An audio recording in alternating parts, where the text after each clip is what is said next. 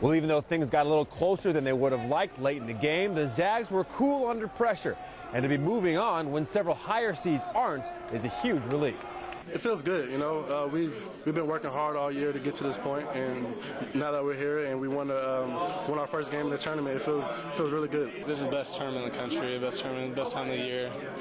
I'm just so happy we're getting past it, past that game one. A lot of weights off the shoulders, and there have been so many upsets. You know, it just goes to show how many good teams are in the country. It's a huge win.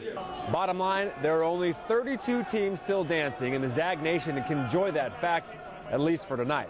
In Buffalo, I'm Derek Dice, KXLY 4 HD News.